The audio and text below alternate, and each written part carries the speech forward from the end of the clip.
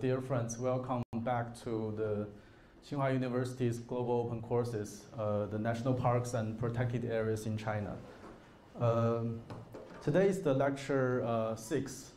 I'm Cao Yue from Department of Landscape Architecture, and I will talk about nature conservation in wilderness areas of China, or in short, wilderness conservation of China.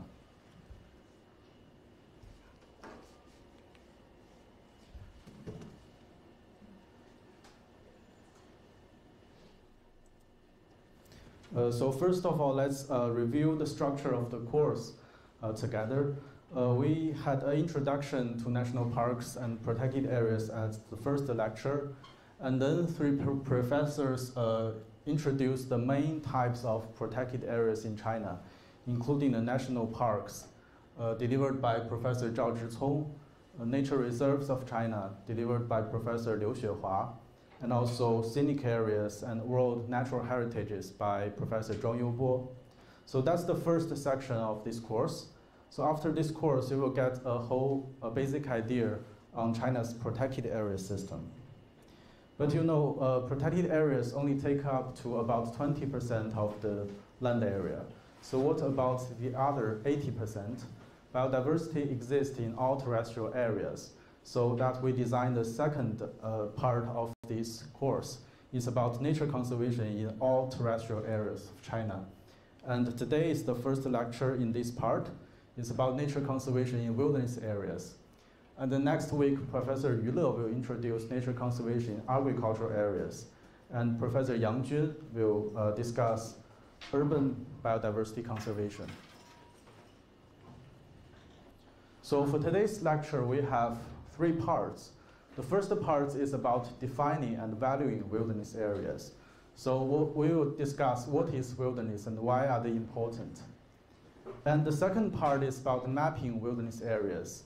And at this part, I will introduce our research at 3 spatial scales, from the global to national and to local scale. And at the third part, we'll discuss about how to conserve these areas. So basically, it's from what is wilderness area and where are they and how to protect them. So before introducing the definition of wilderness areas, I would like to recommend some books for you. I strongly recommend you to read these books if you are interested in nature. So the first one is called Nature, written by Emerson. So it's not a very long book, but very interesting, and his arguments is very strong and inspiring. And the second part, second book is the Walden. I think this is more famous, and our head of the university has also recommended this book several years ago. And 2 books from John Muir. John Muir is called the father of national parks in the United States, or the son of wilderness. And in these 2 books, you will know his experience when he walked into the wild in the United States, so including our national parks and my first summer in the Sierra. And then a Sand County Almanac, written by Leopold. This is a very important book in the field of environmental ethics, because he discussed the concept of land ethics, to discuss how could we deal with the relationship between man and the land. And the next one is The Silent Spring. I think it's even much more famous because this is very important in environmental protection. And if you are interested in wilderness in particular, I recommend you to read Wilderness and the American Mind by Roderick Nash. So after reading this book, you will know the whole history of wilderness conservation in the United States. And if you are interested in philosophy, I recommend you to read Philosophy Gone Wild, written by Ralston. And these are all English books, but they all have Chinese editions. And another 2 Chinese books I strongly recommend is written by Professor Cheng Hong. And she is an expert in nature writing. So 寻归荒野 and 宁静无价 is very interesting books. So after reading these books, you will get some ideas of what is wilderness and why are they important. And besides reading books, I think you may also find some opportunities to go into the real wilderness. And these are some photos I took in my field trips in the wilderness in the past few years. The first row is some places in China.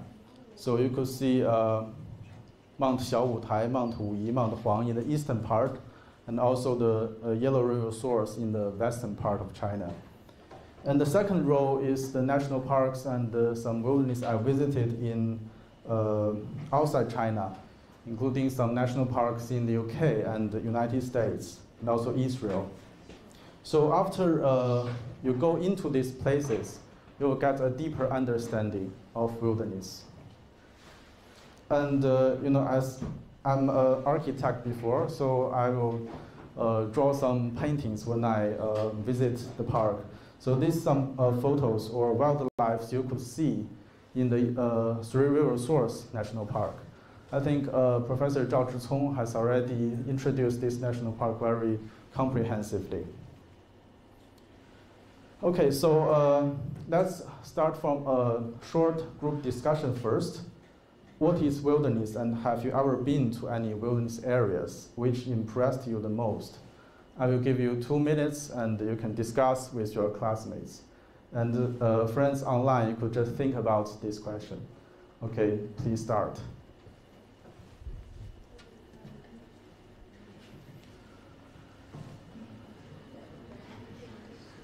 You could speak out. Yeah.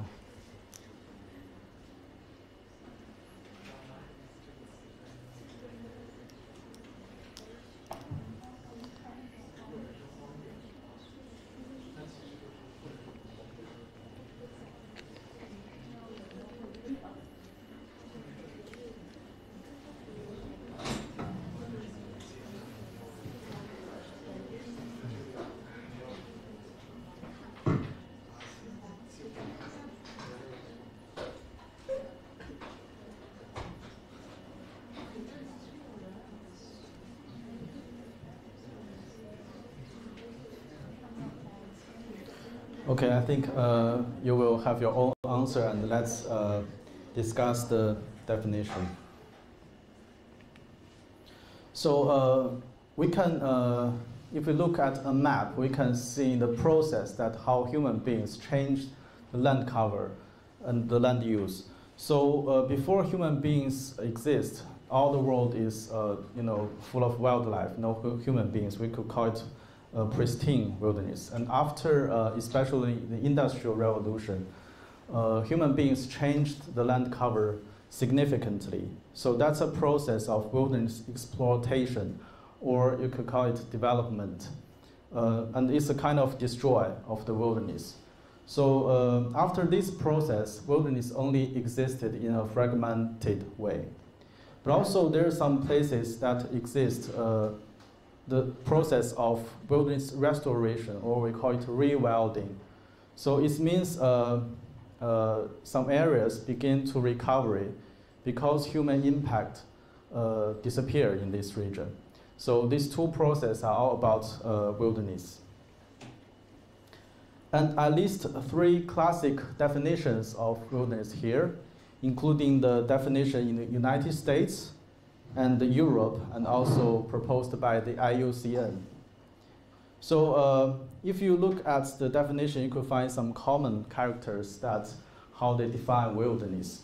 So first of all, the most important one is that these regions are unmodified or slightly modified or uncontrolled by the human beings. And the second point is that these regions is retaining their natural character and composed of native habitats and species. And the third point is that these regions should be large enough. So only when it is large enough, it can contain an ecosystem that has the highest level of ecosystem integrity and authenticity. And specifically in the United States, they have a criteria for wilderness, that a wilderness should be at least 5,000 acres. So that's about 20 square kilometers, 20 square kilometers. So if Tsinghua's campus is 4 square kilometers, so that means five Tsinghua campus. So that's the minimum size of designated wilderness in the United States. And we could define wilderness using a continuum, the concept of continuum, because wilderness is not about black or white. For example, we say this is a wilderness, that is not. So that's a kind of black or white concept. But actually, human development is on a continuum. So we could define wilderness on a continuum. So from the highest level of human modification, that is urban areas. And then we have intensive uses and agricultural areas. And then we have when the remoteness and naturalness increase, we will have the higher wilderness quality. So wilderness sits on one extreme of this continuum. And another question is, why are these regions important?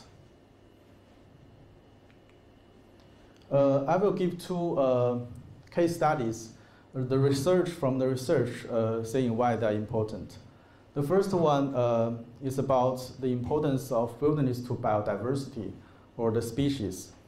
So a paper published in Nature in 2019 called Wilderness Areas Halve the Extinction Risk of Terrestrial Biodiversity. They found that global probability of species extinction in non-wilderness communities is over twice as high as that of species in wilderness communities. So that means wilderness areas, because they have lower level of human impact, they could act as a buffer to the species loss. So that's why wilderness is important for biodiversity. But this conclusion is, have some limitations, limited to the data they use, the method they use, and also the scale they conducted the analysis. So it's at a global scale. So we can have the idea that wilderness is important to biodiversity, but this conclusion may vary across scales and depend on what data and method we use. Besides the importance to the biodiversity or the wildlife, they are also important to human beings, especially in the aspects of public health. So we all know COVID-19 is a kind of zoonotic disease. And another paper published in Nature last year called Zoonotic Host Diversity Increases in Human-Dominated Ecosystems. So they find that non-wildlife hosts of human-shared pathogens and parasites overall comprise a greater proportion of local species richness and total abundance in sites under substantial human use. This includes the secondary, agricultural, and urban ecosystems, compared with the nearby undisturbed habitats, or in other words, we can understand the undisturbed habitats as wilderness. So this paper means that if human beings change the land cover from a pristine or natural land cover into agricultural urban ecosystem, it will increase the opportunity that human beings contact with these pathogens and parasites. So protecting the remaining wilderness also benefits a lot to public health for the human society, and maybe prevent the future pandemic. So that's the importance of wilderness in terms of public health. So these are only two examples that occurred in the scientific research, and we could have a more comprehensive understanding framework to explain why wilderness is important. So I will list 3 points here. The first one is about the intrinsic value of nature. So in Chinese, we call it 内在价值. So that means there is a growing appreciation of intrinsic value of nature, those values unique to wilderness itself and beyond any human evaluation connection. So in nowadays, when we talk about nature conservation, we use the concept of natural capital or ecosystem services to illustrate why nature is important for human beings. It's because they are useful to human beings. But another point is that many people think that protecting nature is protecting nature itself, not because nature can benefit human beings, so we call that important. So this is the intrinsic value of nature, and also the importance of respecting and protecting the diversity on the whole Earth. And the second point is ecosystem services, which we talk more in nowadays. So that means the ecosystems in the wilderness areas, they provide the services and products that human beings depend on. For example, the fresh water. For example, a protected area or national park near an urban area, they will provide the fresh water to the urban residents. And also carbon sequestration in some forest landscapes, which is important to mitigate the climate change. And also it is closely linked to and depend on biodiversity and ecological integrity. And the third point is also very important, some people may ignore this, is that wilderness also have high cultural and linguistic diversity. That is mean many indigenous peoples and local communities that live in wilderness as a very pristine lifestyle or near the boundary of the wilderness. So protecting these regions is also protecting cultural diversity. So realization that destroying wilderness areas in many cases means losing the incredible cultural and linguistic diversity in these areas. And related to point 3, I want to emphasize that wilderness areas do not exclude people. Rather, they exclude certain human uses, in particular industrial uses. For example, the expansion of human settlements or building a road, mechanized roads, so which are inconsistent or reducing the wilderness values.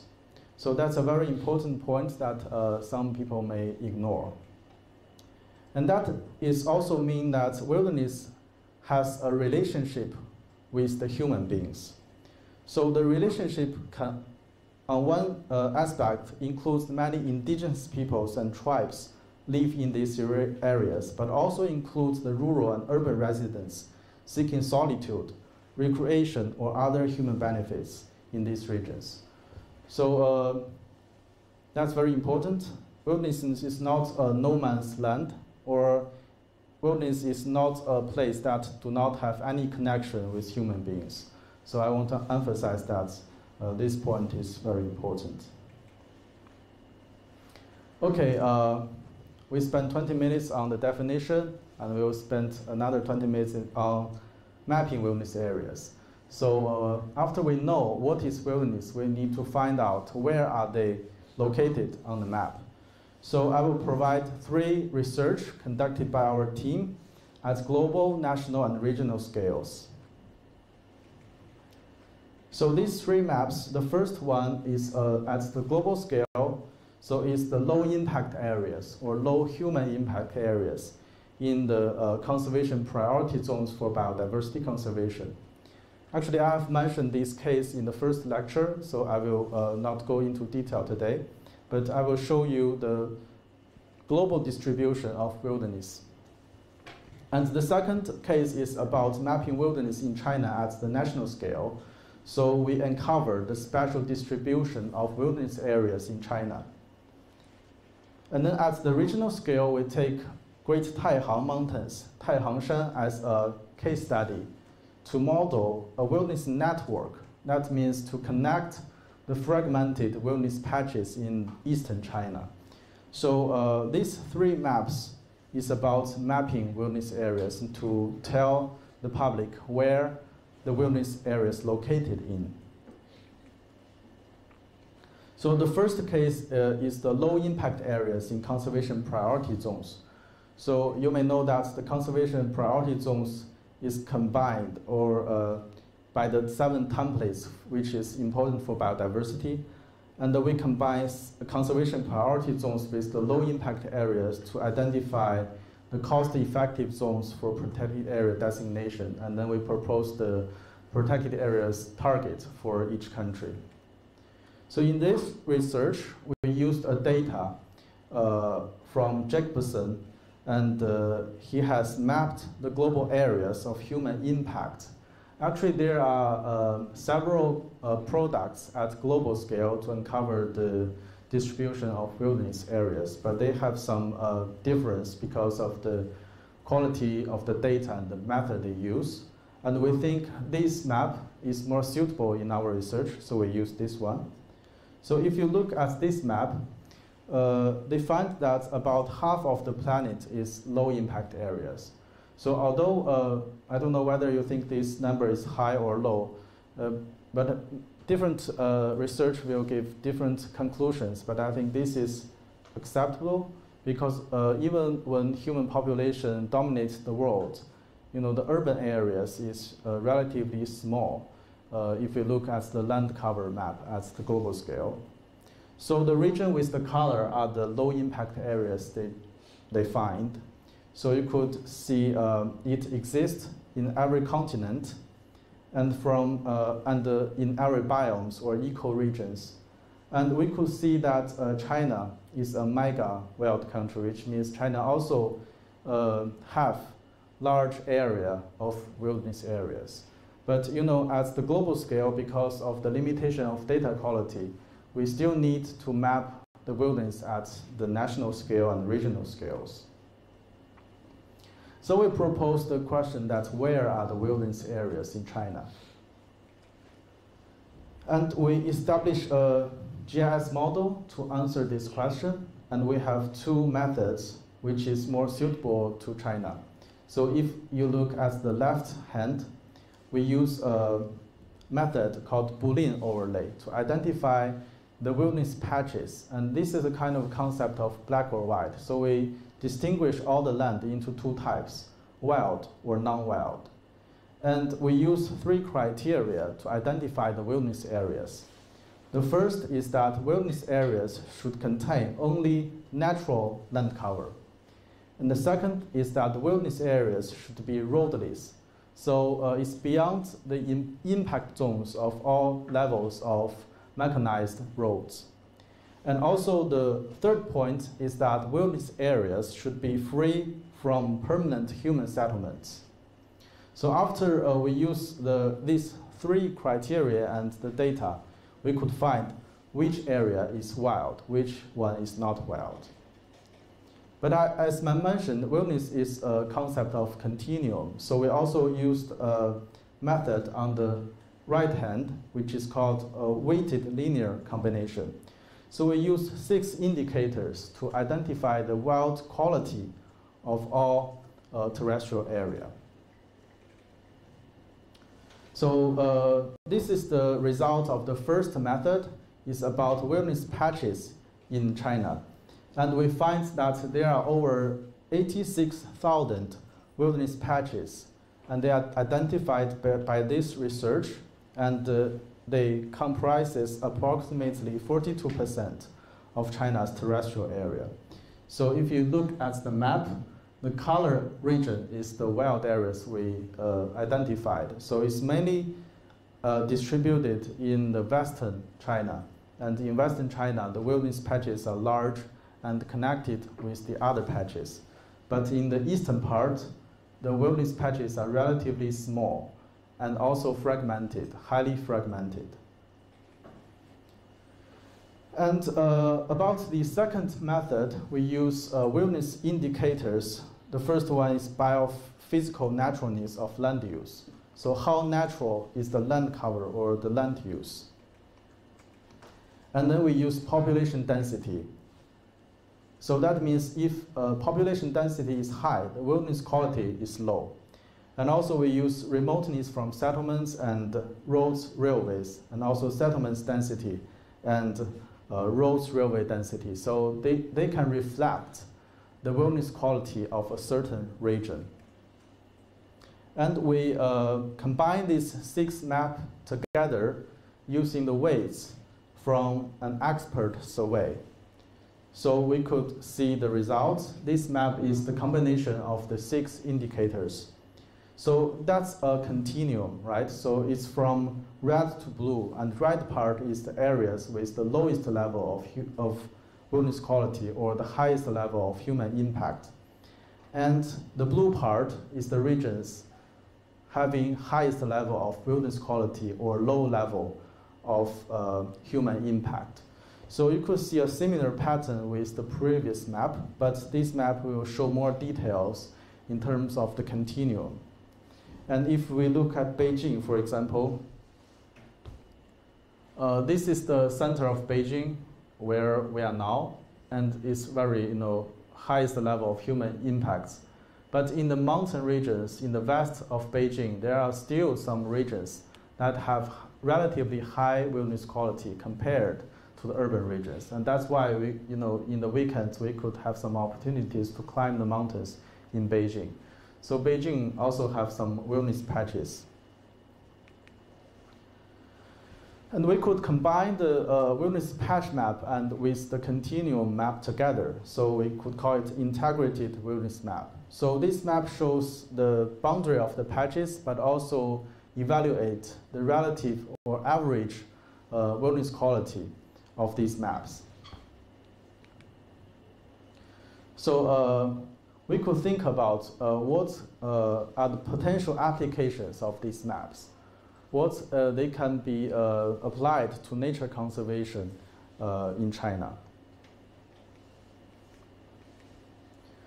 Especially combined with the national policy of China, for example, the special planning or establishing a national park system, a protected area system, or ecological red line, or something, ecological restoration. So these maps could be used in these regions because it reflects the human impact, and human impact is a very basic information for many analysis and practice. And I will give an example at the regional scale that how we use the map from the national scale. This study is conducted in the background that we can see from the map that, Hu line, right? Huhuanyong line, Huhuanyong xian is a very important geographic line proposed by the Chinese geographer Huhuanyong. So on the west side of the Hu line, population density is very low, and in the eastern part, population density is very high. And this also is important for wilderness because in the eastern part of Hu line, the wilderness areas are relatively small and fragmented, so they need to be connected. Otherwise, the species will extinct or lost in these fragmented wilderness patches. So that's why wildland network planning is important. And we try to model this network in Taihang Mountains as a case study. So why we have done this research is because there's a very famous Chinese NGO which is called Chinese Fatted Conservation Alliance, or 猫盟, 中国猫科动物保护联盟.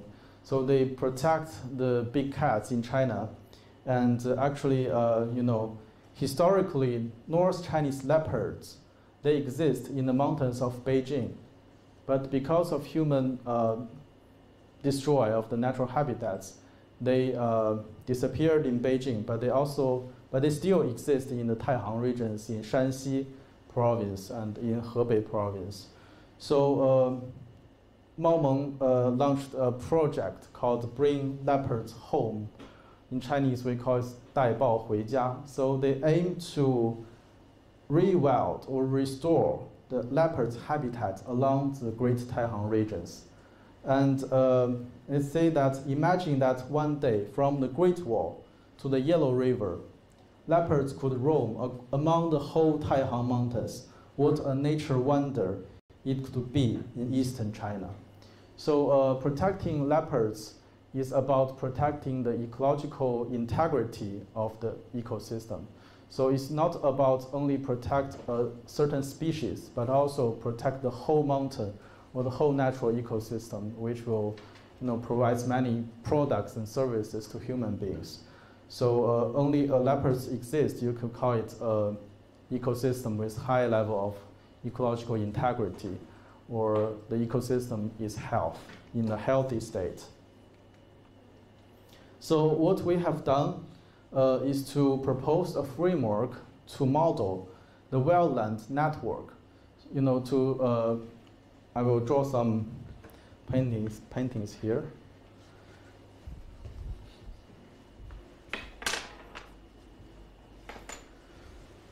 So in eastern China, the wilderness patches are very small and also fragmented. So that means there are a lot of roads or the human settlements across these regions. So if a species or a species like a leopard, they need a very large habitat. So they need to go across the roads.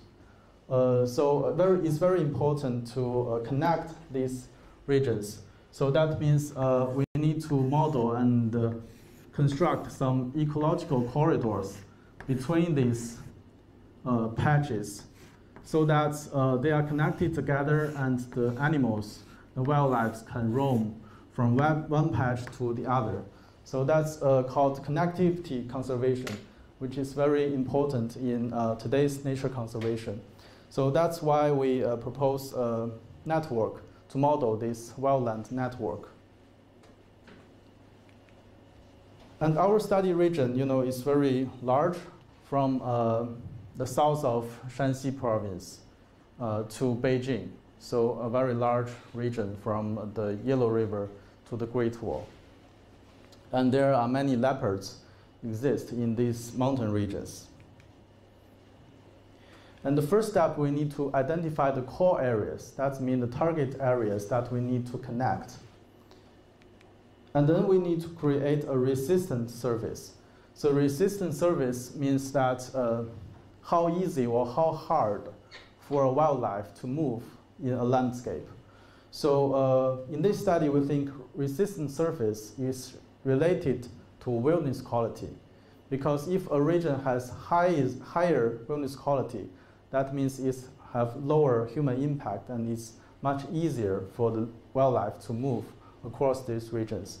So actually there is a relationship between the resistance and the wilderness quality.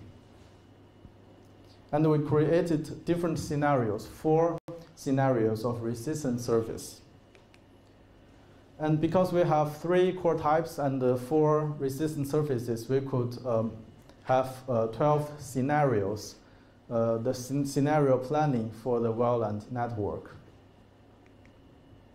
So you can see in the right figure, you could see the ecological corridors we identified between these patches.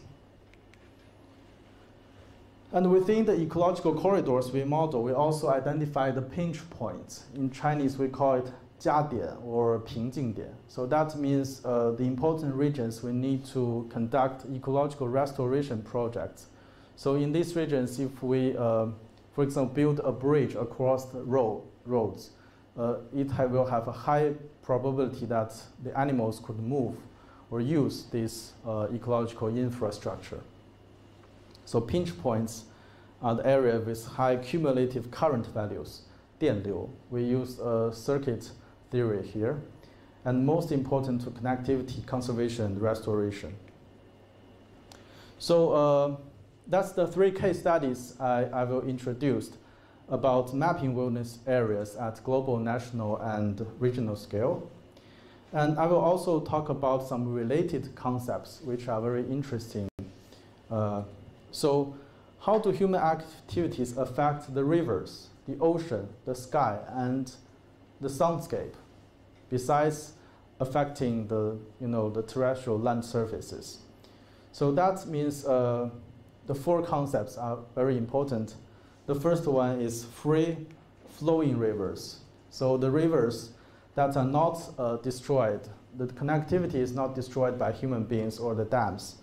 And a global map shows that only about 37% of the rivers at the global scale could be seen as free-flowing rivers. And they mainly distributed in Antarctica, Beiji, Amazon, 亚马逊 Congo basins, 刚果盆地. So you could see, especially the China part. Actually, China has very low percent of free-flowing rivers because we built a lot of dams on these rivers. And my colleague, Professor Liu Hailong in Department of Landscape Architecture at Tsinghua University also mapped the free-flowing rivers in China as the global scale. And they find that only 6.85% of the rivers could be seen as the potential free-flowing rivers. So in China, the percentage of free-flowing rivers is lower than the global average situation. And the second related concept is marine wilderness, because the maps we created is all about terrestrial wilderness, but actually ocean is also impacted by different types of human activities. So the concept of marine wilderness or ocean wilderness is also important for ocean biodiversity conservation. And a research found that only about 17% of the world's ocean could be seen as marine wilderness. So that means in the ocean areas, human activities is also very high. It's beyond our imagination. And among these marine wilderness, only less than 5% is located in protected areas. So there's an obvious conservation gap about ocean or marine wilderness. And the second related concept is called night skies. So I think everyone has maybe some opportunities to see the stars or the night skies, sometimes even in the urban areas, but it's not good. You can only see very good night skies in the rural areas or the wild areas. So night sky is the sky free from light pollution at night. This is a photo taken by Wang Luyuan, and she's sitting in the classroom. And a global analysis finds that about 83% of the world's population, human population, live under light polluted skies. So that means in our daily life, about more than 80% of the residents, they cannot see a real night sky. So I think that's maybe harmful for the human society. And Professor Zhong Le from Huazhong Agricultural University has conducted analysis on the relationship between China's protected areas and night skies.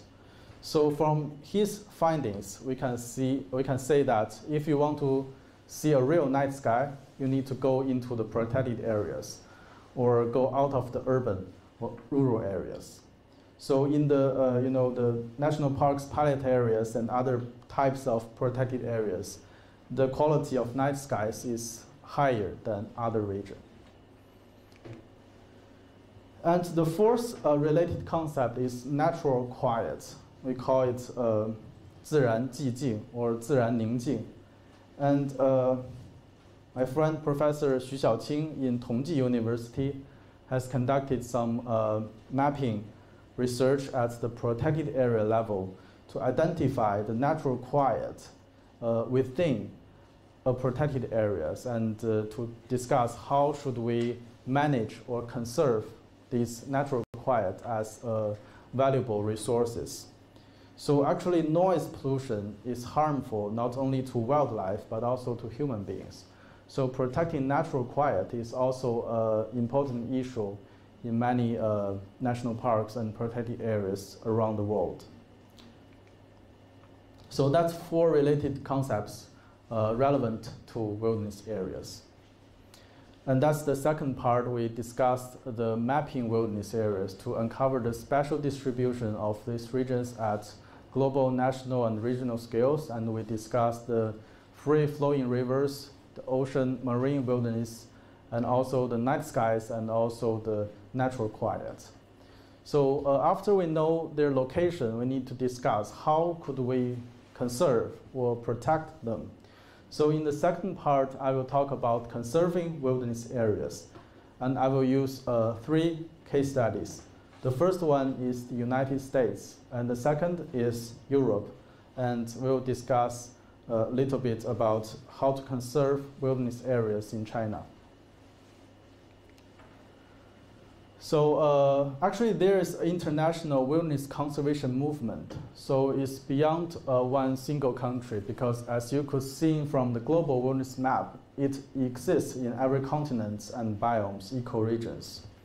And from a guideline published by the International Union for Conservation of Nature, there are 48 countries have wilderness areas established, well, legislative designation as the IUCN 1B category sites, and they are not overlapped with the other categories.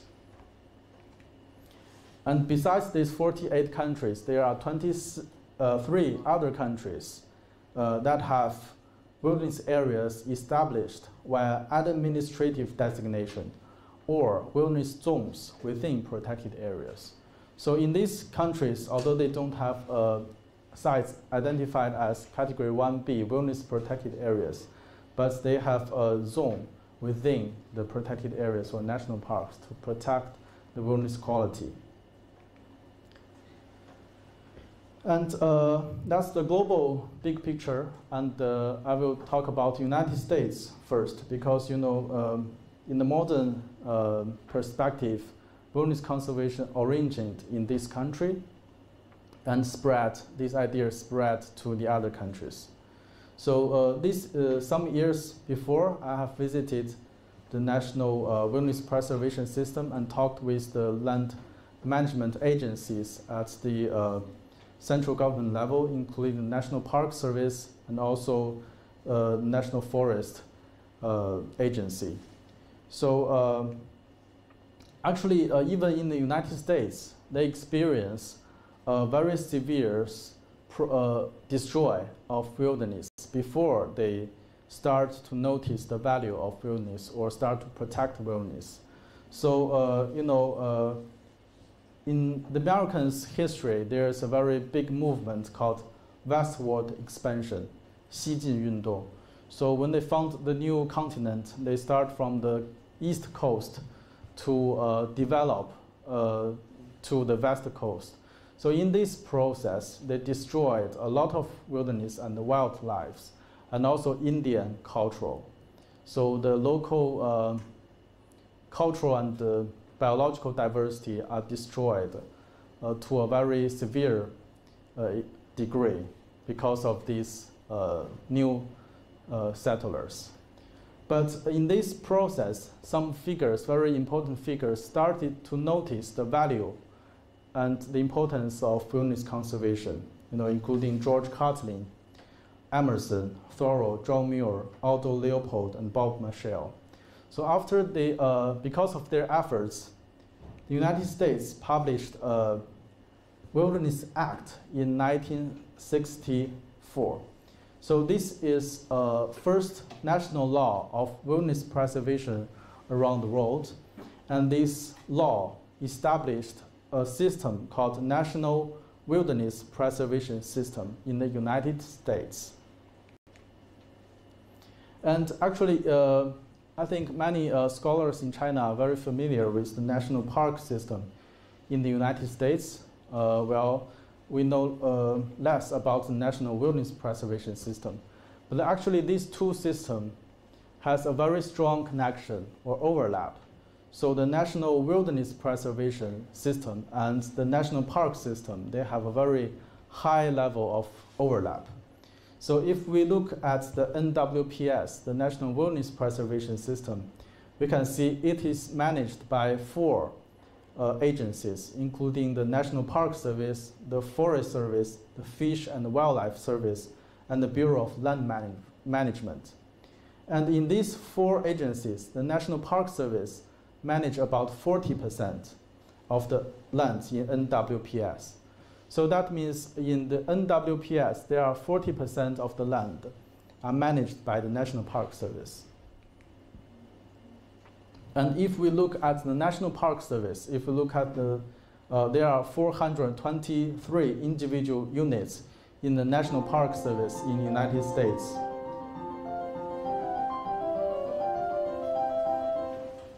And in the lands that National Park Service manage, there are about 52%. They also belong to the NWPS. So that means about over a half of the lands in the National Park Service managed, they are also designated as a wilderness conservation sites. So they also belong to NWPS. So these two numbers shows that there is a very high level of overlap between the National Wilderness Preservation System and the National Park system. So that means wilderness plays a very important role in national parks and protected areas. And if we look at the continental scale, if we look beyond a country, the United States, we could see there's a project called North America Wildland Network. So it's a very large continental scale conservation project that's including the United States, Canada, and also Mexico. And they emphasize three elements: the core wild areas, which has the highest level of ecological integrity, and also connectivity that I have also discussed here, the connectivity, and also carnivores, 食肉动物, the top predators in the ecosystem food webs. And they promote 4 continental wildways, so you could understand it as ecological corridors or ecological networks. So including the Eastern, Western Pacific Wildway and also the Mexico program. So that's a very large scale protection. You could imagine, can we propose a project from Heilongjiang to Hainan? So that's the very big scale conservation. Okay, that's the situation in the United States. Let's talk about the situation in Europe. Actually, Europe is a continent that has a very high level of human impact because it has a much longer history and has a lot of cultural heritages and cultural landscapes. Almost nowhere that human beings do not exist. So is the concept of wilderness useful to Europe because the context is very different from the United States. But actually, in recent years, the European countries start to notice the value of their remaining wilderness areas, although very less exist. So in 2009, the European Wilderness Resolution is passed. So that means at the European level, they recognize the value of wilderness areas. And they also created a guideline on wilderness conservation in the Natural 2000. Natural 2000 is the protected area system in Europe. And they want to promote conservation of wilderness in their protected area system. And also there are many NGOs, for example, promoting a European wilderness network. And they propose different categories, because the diversity of wild ecosystems. So they propose the wild islands, the wild forest, the wild coast, and the wild river. So this is related to the concept such as the free-flowing rivers and also marine wilderness. And they proposed 10 principles that wilderness areas should satisfy. So when they identify the wilderness areas, it should consider a lot of indicators that these regions should satisfy. And after the assessment, they classify their wilderness into different types. They call it bronze, silver, gold, and platinum wilderness. So if you have a high wilderness quality, you may be listed as a gold or platinum wilderness. So that means they use different classification systems to recognize the different levels of wilderness quality. Actually, this is very suitable for Europe because, as I mentioned, very few real and intact large wilderness exist in Europe. So they could use this kind of classification system to recognize some very small patches of wilderness areas. So if you look at the human footprint index of Europe, so this map shows the human impact level. So the red part is areas with very high level of human intervention, disturbance, or human footprint. So you could see the wild areas only exist in North Europe and Iceland. So is wilderness, the concept, useful for the continental Europe? So that's a question they are thinking and discussing. So that's why they also propose a European rewilding network. Because they have less wild, so they want to create more, and they want to restore the native ecosystems that have been destroyed by human activities. So they want to make Europe a wider place and with more space for wild nature. And that's at the European level, and I will give two cases at the country level. So the first one is Scotland. Scotland is at the north of United Kingdom, and the Highlands, the landscapes is extremely beautiful. And this is a photo I took in the Creven wildwood in Scotland. And in Scotland, they protect about 20% of their terrestrial areas as wildland. And this includes 42 wildland. And for each wildland, they have a very specific and clear spatial boundary and the descriptive documents to document the basic information and the value of these regions. So you may notice that they do a lot of conservation work because they designate about 20% of their total terrestrial area as the wildland. And they use the term wildland rather than wilderness. So that's also to suit the context in their own country. And another case is in Germany. Germany is also a highly densely populated country. So very few or nearly no wilderness exists in this country. But in their biological diversity conservation plan, they propose that this country should achieve a 2% of the national land be designated as large-scale wilderness areas. So this is an ambitious target for their country, but they think it's achievable, and they are making efforts to achieve this goal. Because in a country, if there is no wild, the public will be eager to create more wild nature in their daily life, because it could provide many benefits. For example, especially the health benefits to the human beings in the modernized world. And we will briefly discuss how to protect China's wilderness, because we could see the experience in the United States and Europe. Actually, China, I think, is like a combination of United States and Europe, because in Western China, actually in Western China, there are some places, the wilderness areas is even higher, or is higher than all of the wild areas in the United States, because we still have, for example, Qiangtang, there's very large and intact wilderness areas. And if you look at the global wilderness map, you could see Qiangtang as the global scale, but you couldn't see any patches in the United States. So in Western China, we have some regions that have higher wilderness quality than all of the landscapes in the United States. But in Eastern China, it's more like Europe, because we have even more higher population density and human impacts than Europe. So it's a kind of combination of United States and Europe. And if we overlay the wilderness patches map with the nature reserve in China, we could find that about 80% of the existing wilderness areas in China are not covered by nature reserves. So that means obvious conservation gaps of wilderness areas. Although not all of the wilderness areas should be included in the protected areas, but it still shows a great potential that our protected areas could expand and to protect more wildlands. So how to protect China's wilderness?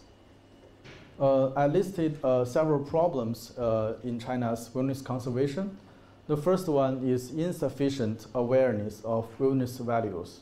So we need to recognize and revalue the regions that have lower human impact in our different levels of policies at the national, provincial levels.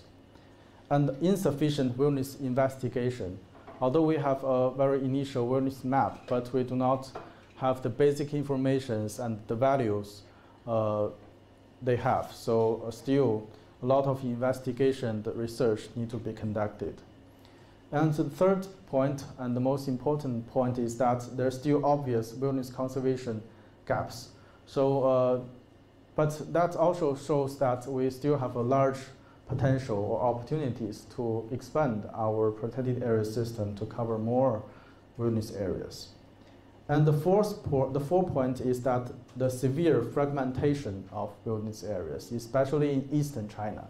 So as I illustrated in the Taihang Mountains, you could see, and also you could go into these places, you could find that a lot of roads, a lot of human settlements that are separating the integrity of wilderness areas. And the last one is that the management quality or government's quality could be improved.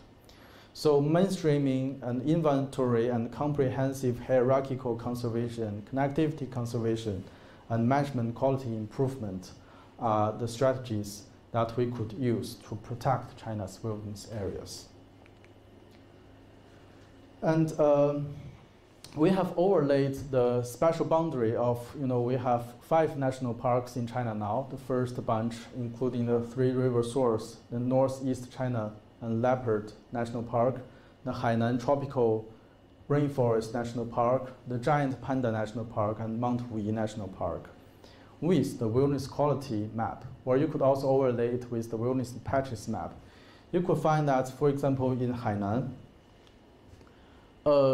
the blue shows the higher wilderness quality. So that means the national park we designated, has already protect the regions that have higher wilderness quality. So that means, the boundary is relatively reasonable in this case. But you could also see some blue parts which have high wilderness quality that is located outside the national parks. So basically, I think we could conduct work in 2 aspects. The first is to promote wilderness conservation in the protected area system and in the existing national parks, nature reserves, and nature parks to identify the wilderness areas in these regions and to promote the management quality. And the other point is also very important, is that outside the protected areas, we need to conserve more and restoring more wilderness areas. Okay, so that's today's lecture.